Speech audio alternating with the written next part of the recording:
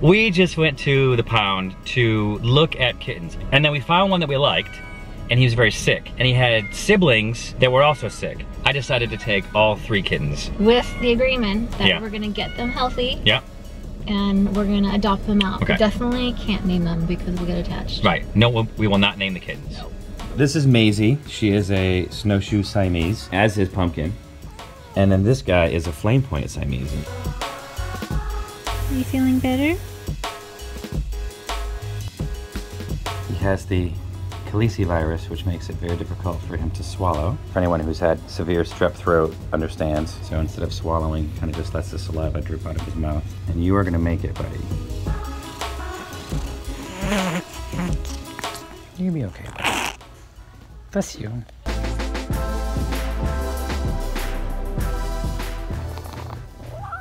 I know, it feels good, doesn't it? This grass is weird. Oh, signs of life.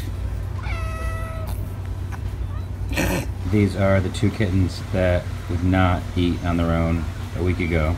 She's been eating for about 4 days, and this is the first time that he's eaten solid food.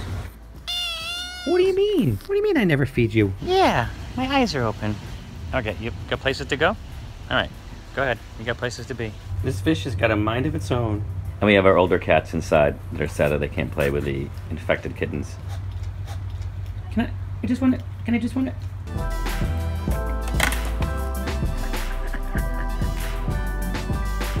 There is actually a kitten in this picture. That is amazing. If you had a chance to sleep somewhere, tell me you wouldn't sleep right here. Yes? You happy that I rescued you? You're welcome. Thanks, mister.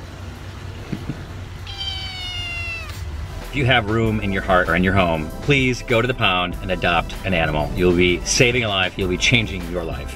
Like it? Share it.